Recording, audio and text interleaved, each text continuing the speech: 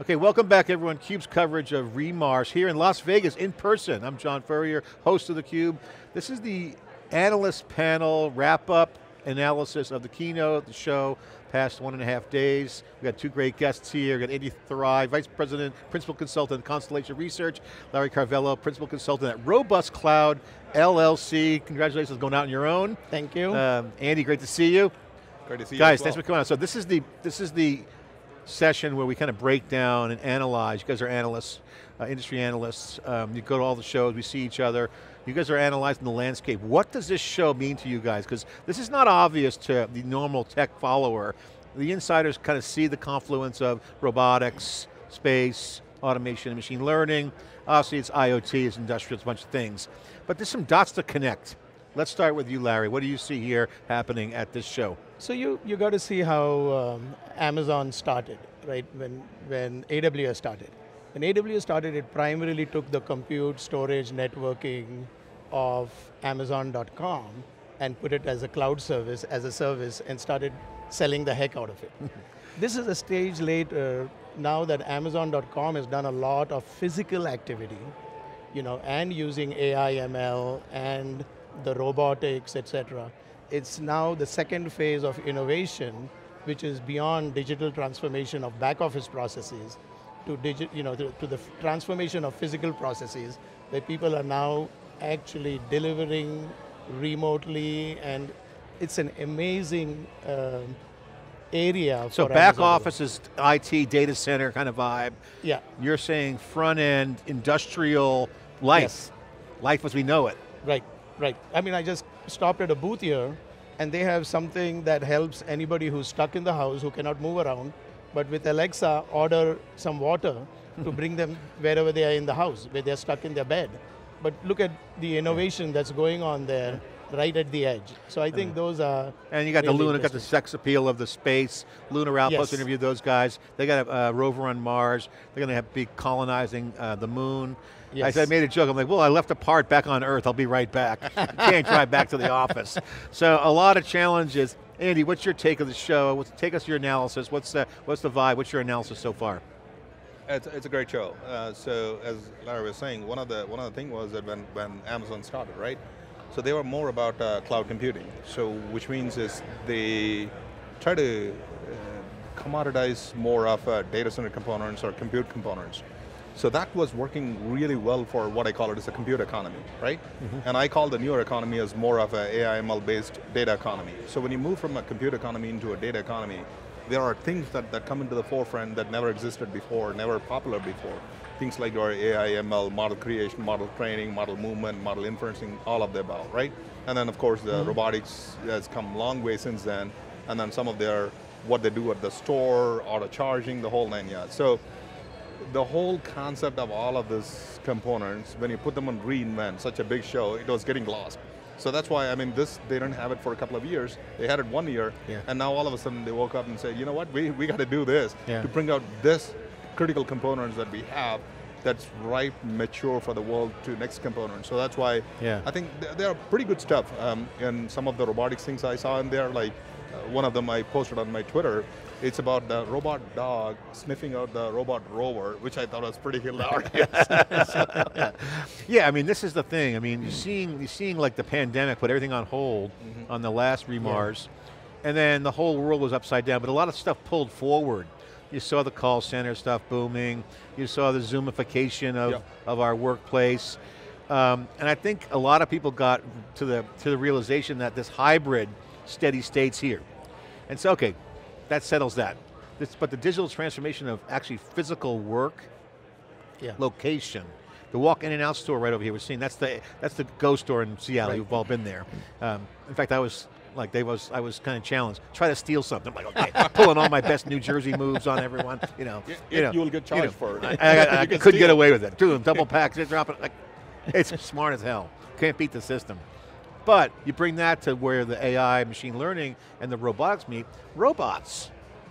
I mean, we had robots here on theCUBE, so I think this robotics piece is a huge IoT, because we've been covering industrial IoT for how many years, guys, and you can know what's going on there. Huge cyber threats, huge challenges, old antiquated OT technology. So I see a confluence and a collision between that, OT getting decimated, to your point. And so what do you, I mean, do you guys see that? I mean, am I just kind of seeing mirage? I don't see it'll get decimated, it'll get replaced with a newer... A little bit hyperbole. Dave would call me out on that. Decimated. Microsoft's going to get killed. I think it's going to have to be reworked, and just right now, you want to do anything in a shop floor, you have to have a physical wire connected to it. Now you think about 5G coming in, and without a wire, you get minute details, you get low latency, high bandwidth, and the possibilities are endless at the edge. And I think with AWS, they got Outpost, they got Snow Cone. There's a threat to them at the edge. Outpost is not doing well. You talk to anyone out there, it's like, you can't find success stories. Now, I'm going to get hammered by Amazon people. Oh, what are you saying that? You know, EKS, for example, with serverless is kicking ass too. So, I mean, I'm not saying Outpost was wrong answer. I mean, it was a right at the time. What, 4 years ago that came out? Yeah. Okay, so, but that doesn't mean it's just theirs. You got Dell Technologies wants some edge action. So does HPE. Yes. So you got a competitive edge situation. I agree with that, and I think that's definitely not Amazon's strong point, but like everything, they try to make it easy to use. Yeah. You know, you look at the AI, ML, and they got Canvas. You know, so Canvas says, hey, anybody can do AI, ML. If they can do that for the physical robotic processes, or even like with Outpost and Snow Cone, that'll be good. I don't think they're there yet, and they don't have the presence in the market like HPE. Well, let me ask you guys this question, because I think this brings up the next point. Will the best technology win, or will the best solution win? Because if cloud's a platform and all software is open source, which you can make those assumptions, you then say, hey, they got this killer robotics thing going on with Artemis, a moonshot, they're trying to colonize the moon, but oh, they discovered a killer way to like solve a big problem. Does something fall out of this kind of re-Mars environment that cracks the code and radically changes and disrupts the IoT game? That's my open question. I don't know the answer. I'd love to get your take on what might be possible, what wild cards out there around disrupting the edge. So one thing I see the way, so when the IoT came into the world of play, it's when you're digitizing the physical world, it's the IoT that does digitization part of that actually, right? But then it has its own set of problems. You're talking about installing sensor everywhere, right? And not only installing your own sensor, but also you're installing competitive sensors. So in a given square feet, how many sensors can you accommodate? So that there are physical limitations and liabilities of bandwidth and networking and all of that. And integration. As well, right? So when that became an issue, this is where I was talking to the robotic guys here, a couple of companies, and one of the use cases they were talking about, which I thought was pretty cool, is rather than going the sensor route, you go the robot route. So if you have either a factory that you want to map out, you put as many sensors on your robot, whatever that is, and then you make it go around, map the whole thing, and then you also do a surveillance in the whole 9 yards. So you can either have a fixed sensors, or you can have a moving sensors, so you can have 3 or 4 robots. So initially when I was asking them about the price of it, when they were saying about $100,000, I was like, who would buy that? When then explained that this is the use case, oh, that makes sense, because if you are to install entire factory floor sensors, you're talking about millions of dollars. But if you do the movable sensors in this way, it's a lot cheaper. So it's based on your use case, what your use case is, the what you're general trying to purpose achieve. is over, what you're getting at. And that's the enablement, this is the cloud scale open question is, okay, the differentiations isn't going to be open source software. That's open. It's going to be in how you configure it, what workflows you might have, the data streams, or... I think, John, you're bringing up a very good point about, general purpose versus special purpose. Yesterday, Zoox was on the stage, and when they talked about their vehicle, it's made just for self-driving. You walk around in Vegas over here, you see a bunch of, old-fashioned cars, whether they're Ford or GM, and they put all these devices around it, but you're still driving the same car. Exactly. So, you can retrofit those, but I don't think that kind of IoT is going to work. But if you redo the whole thing, you're going to see a significant change in how IoT delivers value, all the way from the industrial to home to healthcare, mining, agriculture. It's going to have to redo. I'll go back to the OT question. There are some OT guys, I know Rockwell and Siemens. Some of them are innovating faster. The ones who innovate faster to keep up with the IT side and well as the MLAI model are going to be the winners on that one. Yeah, I agree. Andy, your thoughts on manufacturing? You brought up the sensor thing. Robotics ultimately is, at the end of the day, an opportunity there. Obviously machine learning, we know what that does. As we move into these more autonomous builds, what does that look like? And is Amazon positioned well there? Obviously they have big manufacturers. Some are saying that they might want to get out of that business too. That Jassie's evaluating that, some are saying. So where does this all lead for that robotics, manufacturing, lifestyle, walk in, grab my food? Because it's all robotics and AI at the end of the day. I got sensors, I got cameras, I got, non-humans moving heavy lifting stuff. Break fix on the moon will be done by robots, not humans. So it's all coming. What's your analysis? Well, so a point about robotics is, on how far it has come, it is unbelievable, right? A couple of examples. One was that I was just talking to somebody and I was explaining to them, to see that robot dog over there, the Boston Dynamics one, climbing up and down the stairs. That's more like, the dinosaur movie opening the doors scene. It's like that for me because the coordinated things it is able to go walk up and down, that's unbelievable. But, okay, it does that. And then there was also another video which is going on viral on the internet. This guy kicks the dog, robot dog, and then it falls down and it gets back up. And the sentiment that people were feeling for the dog, you can't get, it's a robot, but people, it just comes to that level. For a non-human, but you see name, hey you, get off my lawn. It's like, where are we? It has come to that level that people are able to kind of not look at that as a robot, but it's more like a functioning, almost like a pet level, human level being. And you saw that the human-like walking robot there as well. But to an extent, in my view, they are all still in an experimentation, innovation phase. It hasn't made it into industrial terms yet. Yeah, not yet. It's coming. It's coming fast.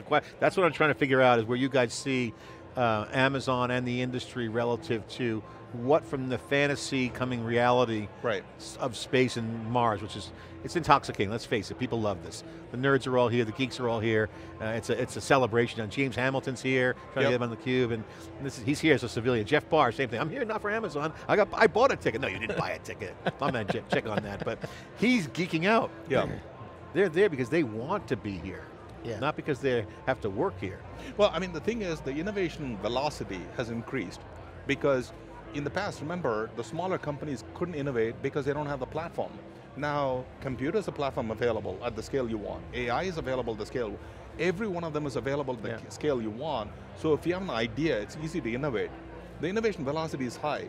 But where I see most of the companies failing, whether it's startup or big company, is that you don't find the appropriate use case to solve and then don't sell it to the right people to buy that. So if you don't find the right use case or don't sell the right value proposition to the actual buyer, then why are you here? What are you doing? I mean, you're not just an invention, like a telephone kind of thing, or, So now let's get into next talk track. I want to get your thoughts on the experience here at reMars. Obviously, AWS and the Amazon people, kind of combined effort between their teams. The event team does a great job. I thought the event personally was first class. Coffee didn't come in late today. It's complaining, a little complaint in the note there, giving the CUBE interviews. But world class, high bar on the quality of the event. But you guys were involved in the analyst program. You've been through the walk through some of the briefings. I couldn't do that because I'm doing the CUBE interviews. What did you guys learn? What was some of the key walkaways impressions? Amazon's putting a new teams together, it seems on the analyst relations. They got their mojo booming. They got 3 shows now, reMars, Reinforce, Reinvent, which will be at theCUBE at all 3. Now we got that coverage going. What's it like? What was the experience like? Did you feel it was good? Where do they need to improve? How would you grade the Amazon team? I think they did a great job over here in just bringing all the physical elements of the show, even on the stage, where they had robots in there. It made it real, and it's not just fake stuff. And every, or most of the booths out here are actually having high quality demos. High quality demos Not where you can vaporware. see, yeah, not exactly, not vaporware. I won't say the name of the company. And, and even the sessions, were very good. They went through details. One thing that stood out, which is good, and I cover low code, no code, and low code, no code goes across everything. You got DevOps, low code, no code. You got AI, low code, no code. You got application development, low code, no code. What they've done with AI, with low code, no code, is very powerful with Canvas. And I think that has really grown the adoption of AI because you don't have to go and train people what to do. And then, people are just saying, hey, let me kick the tires, let me use it, let me try it. It's going to be very interesting to see how Amazon, on that point, handles this, AWS handles this data tsunami. Look at the Snowflake. Snowflake especially running the table on the old Hadoop world. I think Dave had a great analysis with some, other colleagues last week at Snowflake Summit. But still, it's just scratching the surface. Yeah. The question is how shared, that ecosystem, how will that morph? Because right now you got Databricks, you got Snowflake and a handful of others. Teradata's got some new chops going on there, and a bunch of other folks. Some are going to win and lose in this downturn, but still the scale that's needed is massive. So you got data growing so much. You were talking earlier about the growth of data, and they were talking about the growth. There is a big pie, and the pie can be shared by a lot of folks. I don't think. And Snowflake pays AWS. Right. Remember that. I get it. I get it. But they got very unique capabilities, just like Netflix has very unique capabilities. They also pay AWS, right? But they're competing on Prime. So I really think the competition is going to be there. The pie is so big that there's not going to be losers, but everybody could be winners. I'll be interested to follow up with you guys after. Next time we have an event together, we'll get you back on and figure out, how do you measure this transitions? You went to IDC, so they had all kinds of ways to measure shipments. Even Gartner had fumbled for years the Magic Quadrant on IaaS and PaaS when they had the market share, and then they finally bundled PaaS and IaaS together after years of my suggesting. Thank you very much, Gartner. But that's just points as the landscape changes, so does the scoreboard. Right? So, how do you measure who's winning and who's losing?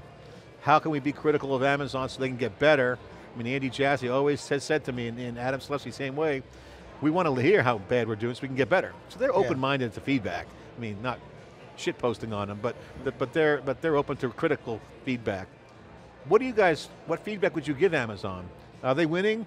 I see them number one, clearly over Azure, like by miles.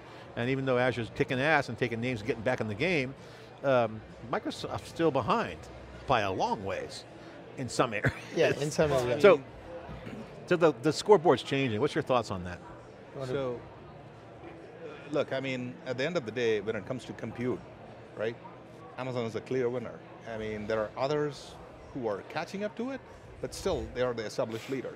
And it comes with its own advantages, because when you're trying to do innovation, when you're trying to do anything else, whether it's a data collection, we were talking about the data sensors, the amount of data they are collecting, whether it's the store, the self-serving store, or other innovation projects, what they have going on.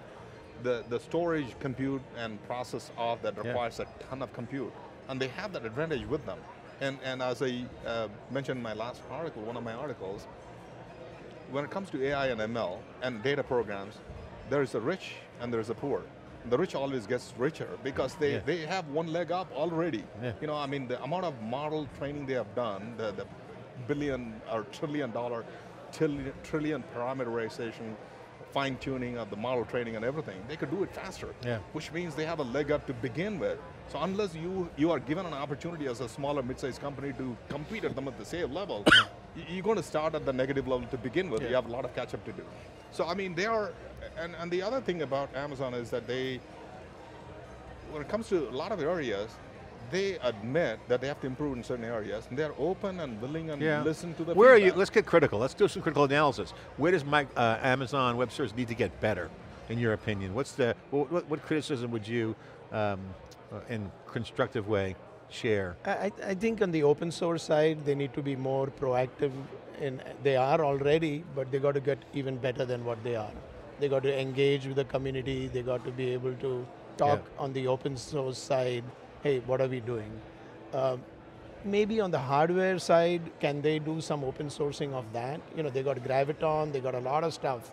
Will they be able to share the wealth? with other folks, other than just being on an Amazon side, on the edge, with their partners. Got it. If they can now take that, like you said, compute with what they have, with a very end-to-end solution, the full stack, and if they can extend it, that's going to be really beneficial for Awesome. them. Andy, final word here. So one area where I think they could improve, which would be a game changer, would be, right now, if you look at all of their solutions, if you look at the way they suggest implementation, the innovations, everything that comes out across very techie oriented. The persona is very techie oriented. Very rarely their solutions appeal to the business audience or to the decision makers.